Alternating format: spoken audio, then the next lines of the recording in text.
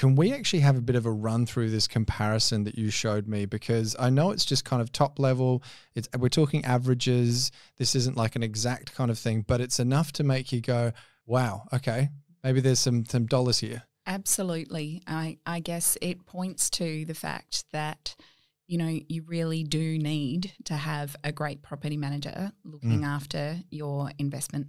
100%. Yeah. If you want to maximize your return, they're just lots of little things, but over a period of time, they add up to be a huge amount of dollars. And they're things that are really common amongst the industry that we see when we're picking up clients.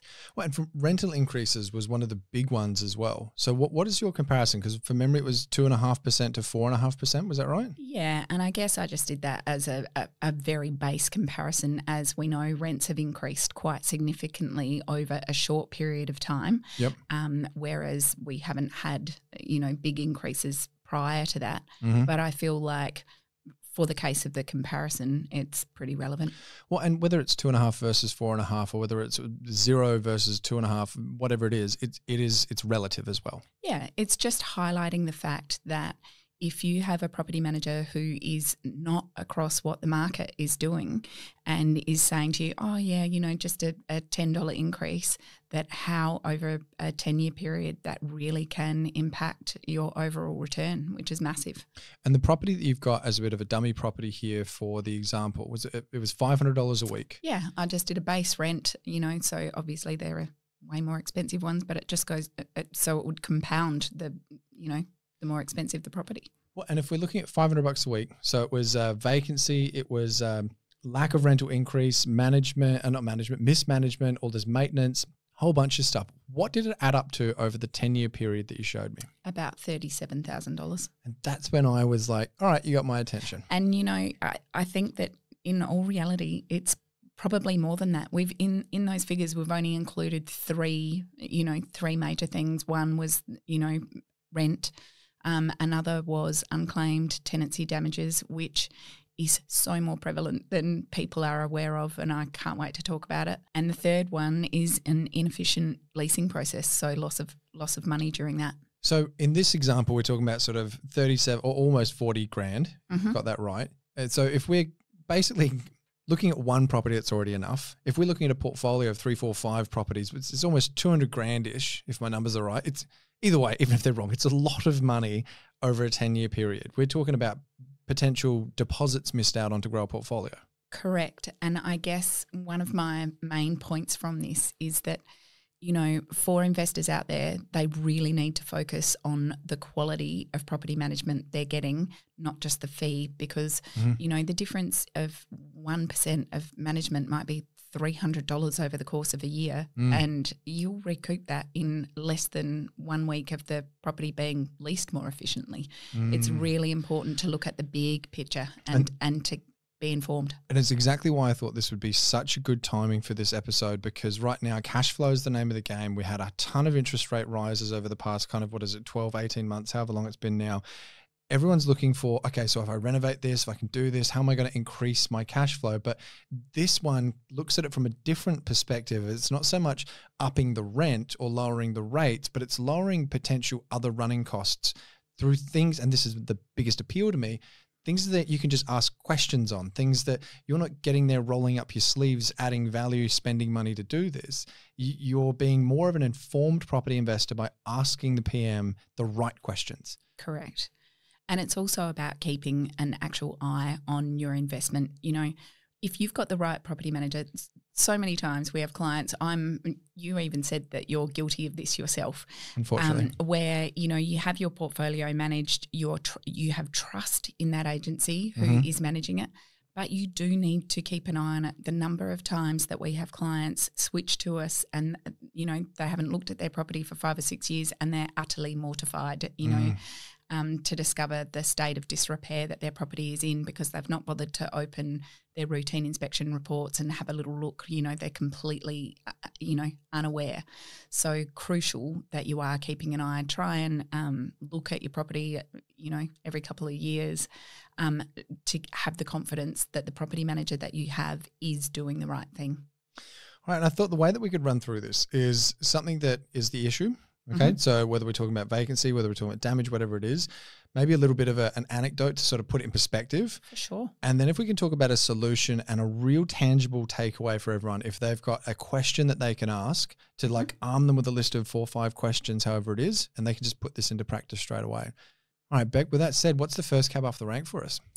I guess making sure that you have a property manager who is super proactive in identifying tenant damage, whether it be accidental or, through poor living, and is making sure that those items or issues are being addressed during tenancy so that a landlord is not left with a hefty maintenance bill at the end of tenancy that's not covered by the bond. So if I've understood you right, what you see on the negative side of things is stuff that could be little bits and pieces done along the way of a tenant living there is just kind of all left to the end and ends up being a bigger issue to deal with because it's multiple things and maybe the bond doesn't cover it. Absolutely. And Gotcha. it's super common. And they're not necessarily things that are caused by a tenant being a bad tenant. We all know through the course of living that things happen. So think things like vehicles leaking oil on driveways, accidental damage as people are manoeuvring furniture. You know, they might scrape the beautiful solid floorboards, or they might, take a chunk out of a wall. Or, in the instance of poor garden maintenance, for example, like making the property slowly diminish in overall value because what once was a beautiful back lawn has not been watered at all and now it's a bit of a dust bowl. Those are the sorts of things that need to be tackled during the tenancy, pointing out to the tenant that it is their responsibility to water, weed and mow, and that, that's the expectation so that, that lawn is maintained throughout the course of the tenancy. Why do you reckon it is that it doesn't get done? Is it a bit of a potential CBF from some property managers, or is it just like no, that's not a part of our process, we leave it to the end, that's how it's always been done? Look, probably a little bit of both. But, having those conversations for a property manager can be tricky. And it's about how they're tackled on a really positive way so that your relationship with the tenant is still really positive. It doesn't have to be difficult. So I guess it's to do with the training from above and making sure that that's part of the culture of the company that you're in, that's just, normal. All right, so if someone's listening now and they're thinking, all right, I can see this and maybe they've had a bad experience with it, what's a question they should be asking if they're either talking with their PM currently or looking at switching PMs? A really good question would be, how do you tackle accidental damage during the course of a tenancy? So just straight up, just like point to the elephant. Absolutely. Like it might be something like, we see lots of accidental burn marks to Laminex, where the kids have made pancakes and put the hot pan on the Laminex and then there's a massive big burn. It may be that the property manager needs to be proactive. The landlord's building insurance policy might need to be taken into effect. Some tenants have got accidental damage tenancy policies. We can use that. It's about making sure that that's addressed during the tenancy, dealt with so that there's not a big downtime at the end of the tenancy to get all of these things rectified. I was about to ask you what's the answer you want to hear, but I guess it's exactly what you just said. That's what you want to hear if you ask that question. Correct. Yeah. Okay, cool. Moving on to number 2. So we're talking about inefficient, if I can talk properly, inefficient leasing process. Yeah. So this is a really common thing, I guess. So firstly, we know to get more feet through the door, you need good marketing. So professional images, floor plans go an exceptionally long way to minimising downtime. Yep. But it's also about, so say for example, a tenant is breaking lease or, you know that it's at the end of the tenancy, not waiting until that tenant is vacated to then show prospective tenants. It's about having that great relationship with the tenant that's vacating, teeing up open inspection times so that you're reference checking and, doing all of that process so that you've got your next tenant teed up and ready to move in a week later so that it's all, you're minimising the vacancy time. That just sounds, it sounds like the way it should be done. But it's just not all the time, is it? No, it's not. And it's really important. You know, if you're talking $500 a week, an extra 2 weeks of a property vacant is $1,000. And so many times, you know, prospective investors are so focused on, oh, what's my management percentage and saving money on overall fees. Whereas, you know, a 2 weeks of vacancy. really great agent that might cost an extra $300 over the course of the year, in actual fact, will save you thousands by, you know, with good management. And play with this with what Beck's saying as well. If you go to pizzaandproperty.au and actually click on, there's a resources tab, a cash flow calculator, put everything in. There's like side-by-side calculators. Play with the management fee and watch just how much it doesn't change anything. Like, it's obviously you don't want to be paying 15% or anything crazy, but I hear what you're saying. Like, especially when it's 0.5%, 1%, like these tiny little differences, you're talking about potentially saving a few hundred, but then it's potentially, especially if you're going full bargain basement, going to cost you thousands. I've got an example of a bargain basement. Yeah, sure. Oh, one of our very best, I was devastated. He left us, he had quite a large portfolio of properties, and I couldn't meet the bargain basement price that he had been offered elsewhere. Yep. And so did leave our management for a couple of years to go elsewhere. He has an amazing portfolio of really higher end properties. Does he want to jump on the show? And he might, I'll have to ask him. But sadly, you know, those properties were not being managed well enough when he brought his portfolio back to us, which came about simply because one of the properties he had been sitting there vacant for 7 weeks. And so he said, 7 weeks? Yeah. So he said, okay, well, you know, can you have a look? And we went and looked at the property, and it was only 2.5 years old, and it had been patch painted throughout. The carpets had been clawed by cats. It was fairly dirty.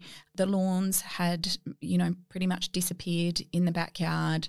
It desperately needed mowing and just, you know, gardening to improve its presentation. So no longer, you know, no wonder it had sat there vacant for 7 weeks. And there was about $5,000 worth of repairs that needed to happen to get this near new property back up to speed. Was this because he wasn't wanting to do it, or he wasn't aware of it? Or? He was not aware at all, because just like you, Todd, yeah, has full faith in, shouldn't have said anything. You know, and look, there are amazing agents out there. There are plenty of wonderful property management companies.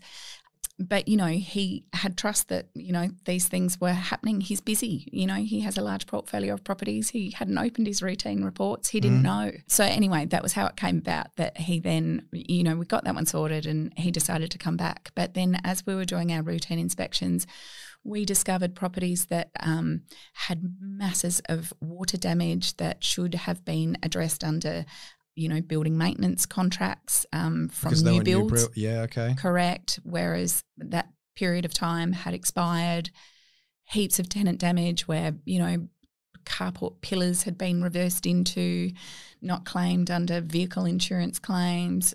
Just the list is enormous. You know, rent increases that he believed that he was getting, where rent increase notices had been sent to the tenant, but they had not signed their lease extensions, so the rent increase is null and void. So they were continuing on now as periodic tenancies without any rent increases. Just maintenance that hadn't been addressed. The list was huge. Bit of a nightmare for this guy. Well, it was a nightmare for us, actually, Jeez. when we took it back on. But we have kept a spreadsheet, and it's in the vicinity of 30,000 plus of lost, whether it be rent or in maintenance that has occurred that should have been claimed in other ways or forms. So how many properties was that over? 15. 15. So he's got a big portfolio. Yeah, although some of them there was nothing to claim, whereas others the claim was significant with regards to, you know, maintenance repairs. And this is exactly what I mean. Like it's when you're talking about saving on cash flow, it's kind of the don't throw the baby out with the bathwater. Actually, I don't know if I'm using that saying right, but either way, like look at what's really important. And for me then, so insufficient leasing process, we're talking about potential vacancies that just shouldn't happen because the things that should be happening, lining the tenant up, any little bits of maintenance should either be getting done along the way of the tenant actually being there, or I'm assuming this is more like all right, the lease is up in 6 weeks, they're not renewing, let's start doing this process now, versus, oh, hey, Mr. and Mrs. Landlord, it's vacant. I'm going to start the process now. Have I understood you right? Correct. Yep. Yeah, absolutely. And, it's about educating your tenants along the way. If the property manager isn't explaining to the tenant that, hey, it's your responsibility to be, watering that lawn and mowing it. So many people are not really aware of what their obligations are. So it's an education process. What's the question someone should be asking then? Make sure that they're avoiding someone that just doesn't have a leasing process. Because I feel like if you say, hey, do you have a leasing process? The answer will be like, yes. I guess the question would be, what is the follow-up process when you discover issues during a routine inspection? How do they tackle that? Okay, so what's the follow-up process when you discover issues through a routine tenant inspection? Yep. I like it. Okay. Moving on, we're looking at no or weak rental increases. Now, this is both a touchy one and a very important one. How do you want to tackle this, Beck? Yeah, well, I guess it is crucial that, a landlord is given actual market data on what their property is worth. So, just having a property manager who's just doing a bit of a $10 increase because they are not being kept aware or informed is, as you can see by the spreadsheet, super costly. On another note, though, whilst it is critical to always try and maximise your rental return, I want to preface it by saying it is also can be really worthwhile caring and giving a really amazing tenant a bit of a rental discount, because we know that great tenants, they maintain the property's investment value and they can save you lots of money over the long term. Where's that line? What do you feel is usually like all right, it's worth it because you're taking a bit of a haircut here, but like over here is going to look much better? Yeah, look, I guess it's very, what we see is it's very different depending upon the individual investors. So those investors that have had their property for a really long period of time and, whether their, mortgage is nearly paid off, they've got a whole lot more room to play with and tend to be far more generous. Yep. Versus, those that really need every cent. And there's no right or wrong. But, you obviously don't want to lose a fantastic tenant over a $10 or $15 a week, because the costs to relet the property outweigh any benefit. So if you've got a really amazing tenant and you're quabbling over $10 or $15, I guess it's really worth considering whether or not it is worth moving them on for that. Okay. And so as far as actually getting a solid rental increase, balancing that with looking after a good tenant, where are the things that you see property managers go wrong when it comes to actually increasing to good, strong rental, increasing the rental yield, I guess it really comes back to? It needs to be about being informed. So they need access to tools, whether it be RP data or, really actively looking on realestate.com or other, sources to really see what properties are leasing for in that area. Be informed before you make recommendations. Because we talked about this off air before. I've got a friend who will remain nameless that was bragging to me how wonderful their PM was, because they were down south and they hadn't got a rental increase because the PM was so lovely, and it was like $300 a week. And they were like, "Oh, they're such a good person." And I was like, "No, they're not. Like that should be renting out for like $500 a week." Like it was huge. It wasn't just like, oh, like you're saying, $15, good tenant, look after them. And I'm looking at that kind of stuff and thinking, I don't know if you ever have experience or hear anecdotes about that of maybe the PM, I don't know, feels sorry for and goes, "Oh no, well, I don't want to do that to you. It's too much of a rental increase." Or do you have any experience on that side? Look, from taking over some properties, yeah. And I guess where that would be driven from is, I guess the ultimate blame comes from the top. So whoever is owning the company, because the PM needs to be educated in how to get that data, what the company process is surrounding rent increases, and if they're left to their own devices and do those sorts of things, I guess that's where they can get away with it. Yeah, the poor landlord really does miss out. So what questions should people be asking a PM to make sure that they're actually getting a solid but reasonable rental increase in line with the market? Yeah, so that's a real basic one, is what is your process around rental increase recommendations, and what you would be looking for is that it is data based, that they are doing some form of research on another platform and actual comparisons across the suburb, not just internally. If you've got a company that's only looking after 100 or 200 properties, they might only have 2 properties in that suburb. So you've not got an accurate comparison when there may be 50 rentals in that suburb. So 100 sounds like a lot, but for an agency, that's not a lot, is it? No. Okay. All right. So that way it's not just about looking on RP data or whatever platform for comparison. It's also about boots on the ground, like real life experience comparison of we just let X, because that's the other thing with RP data is sometimes the letting price and the price that was advertised are 2 completely different things. And then if you're just going off of what was advertised, but they actually got $25 a week more or whatever it was, that could be a huge difference. Yeah. And sadly, in South Australia, we don't have access to getting the actual leased figures, which is a little bit frustrating. But for us as an agency, I guess we're what would be termed medium size, I guess, with 1,200 properties. So we do tend to be able to pull lots of data internally. But looking across multiple platforms is how how you can draw comparisons. And are you actually wanting those reports sent to you as an investor? Because I've got mixed experience with that. Sometimes I get them sent, sometimes I don't. Look, I think it depends how many, like I just said, there is multiple sources that we draw upon. So whilst you might be able to get a comparison report from RP data, we might also, there might not be something that's enough comparables on RP data, whereas we might have looked on realestate.com at other things that are currently in the market at that time.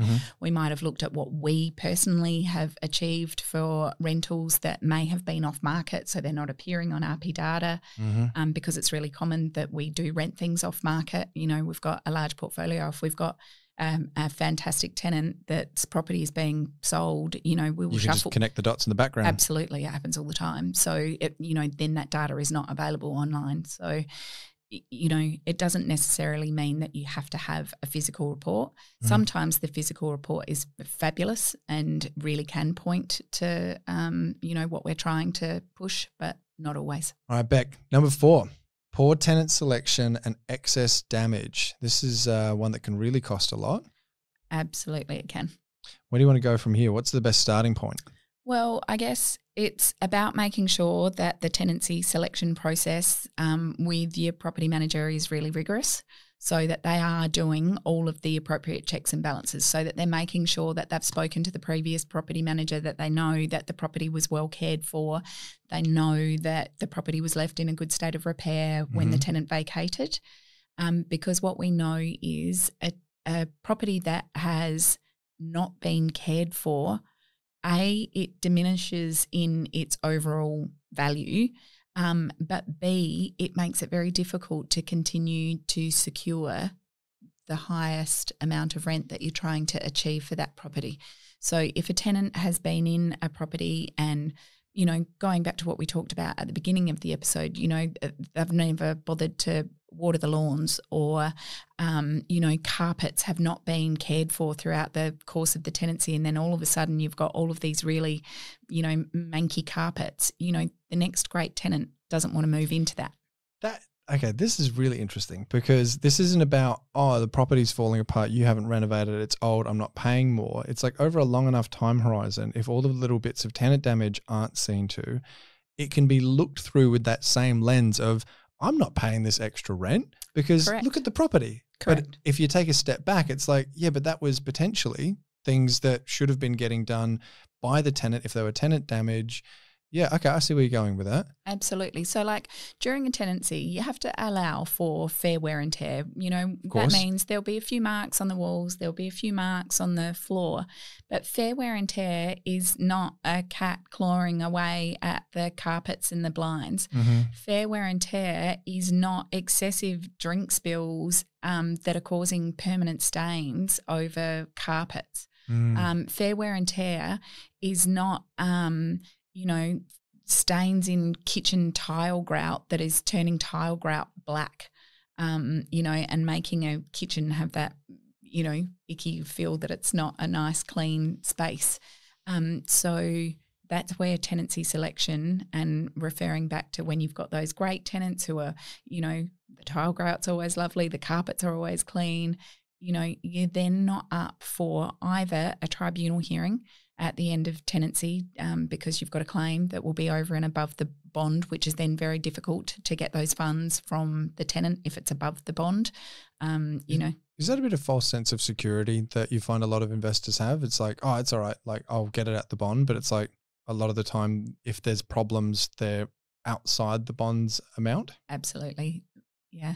Okay. Which is why, as we pointed to earlier, it's critical that when you're sourcing an agent that they are ensuring that these things are dealt with during the tenancy. You want to minimise any of this happening at end of tenancy. Having said that, there will be the odd occasion where a property can deteriorate in presentation in a short period of time. Because the other side of that as well as an investor, if you're, again, looking at this over a longer time horizon of however many years, you're growing your portfolio, you're at number 2, you're about to buy number 3, and it's like, great, number 1 and number 2, they've gone up in value. Let's get the valuer out there, let's extract some equity. And if all of a sudden that you've got these 2 properties that maybe you've had them for 4 or 5 years, it's all starting to deteriorate. It's not looking as good. It's not only the physical, the upfront costs that you're potentially looking at.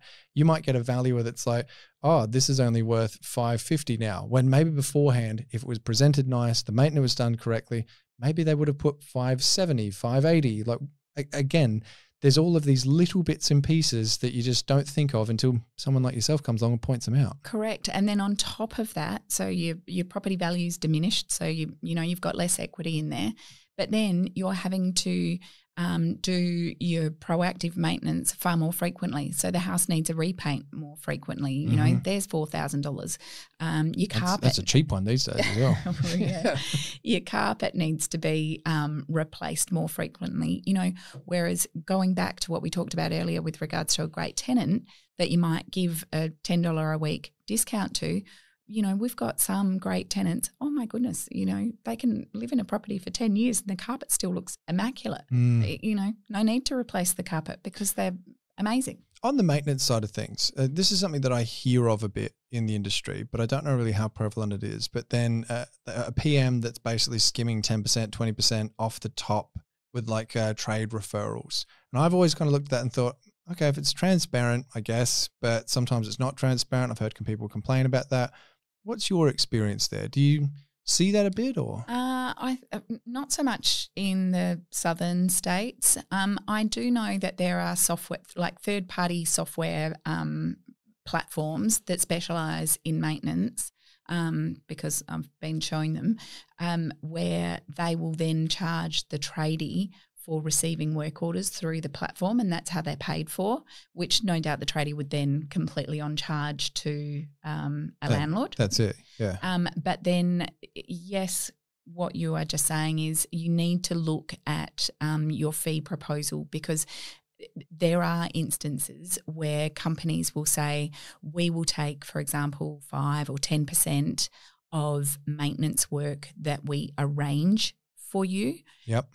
Which can significantly add up. So say, for example, you've got, your property management company who've just organised a repaint and, new carpets, which is 2 very simple, straightforward tasks.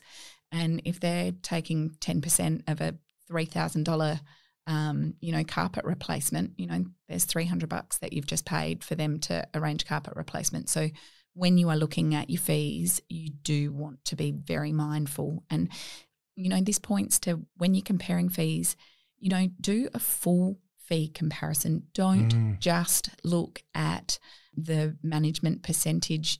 We are often doing fee comparisons for potential clients because they might say to us, oh, you're dearer on management percentage.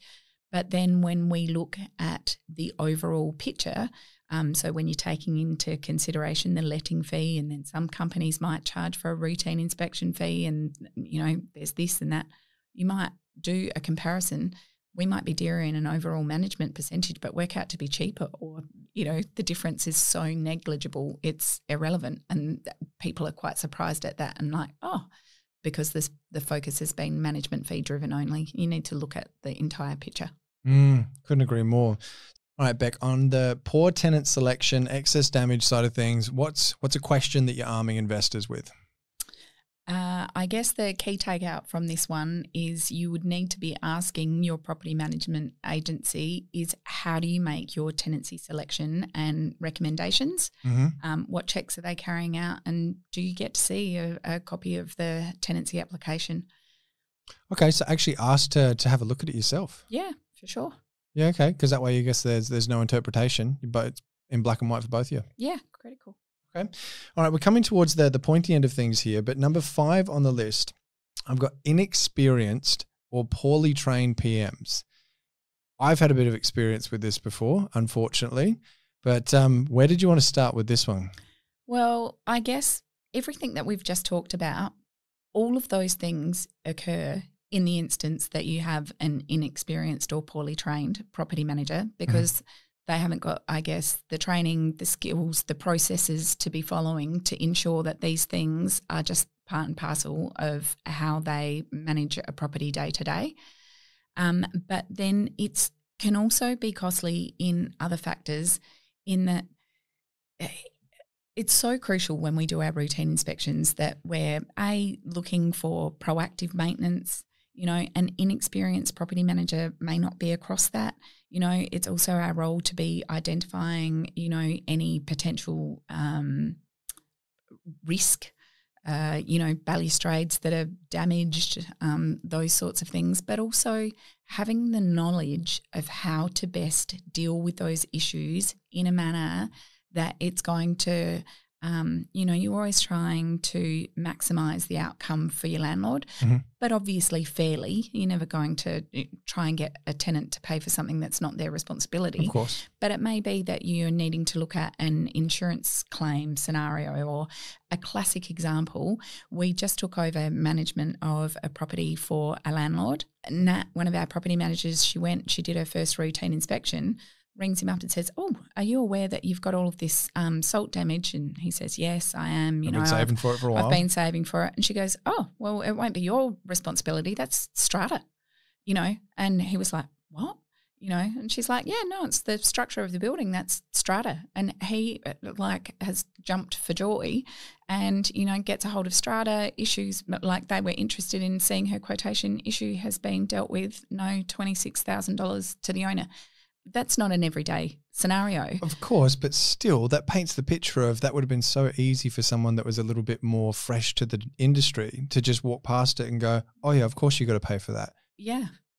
So about making sure that you're framing insurance claims in the correct manner so that there is no decline of an insurance claim from a company.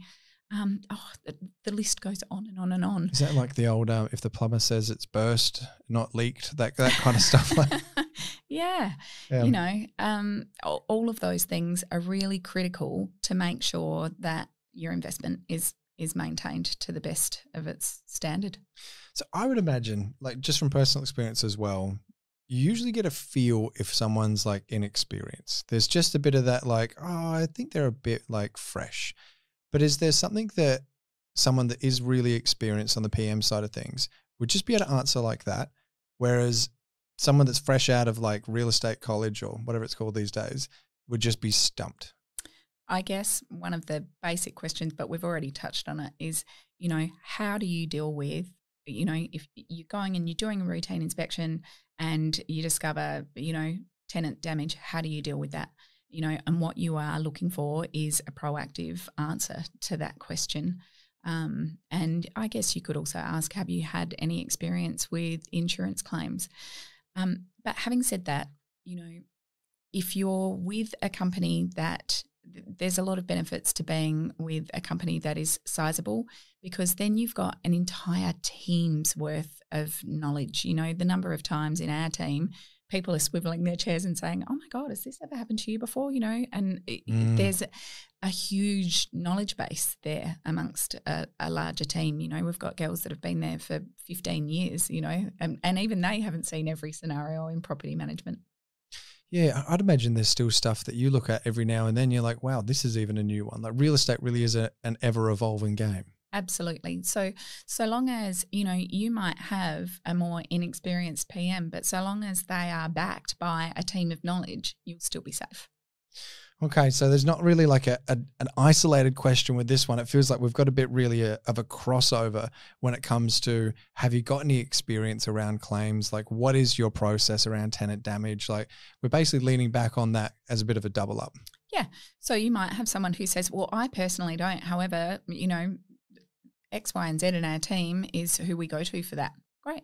I'd look forward with that is the confident answer. Because to me, I've always been of the opinion of, if someone says, hey, actually, I don't know that, but let's find that out. Fabulous. Totally different to, fumble, and I'm going to tell you something that sounds good, but then I think, no, I don't, that the trust is broken there. Yeah. And look, that points to why it is so critical. You're talking $500,000 at least investment in your property once a year, at least. Open up your routine inspection reports and have a look. If you live in the same state as your property, occasionally, it doesn't have to be every year.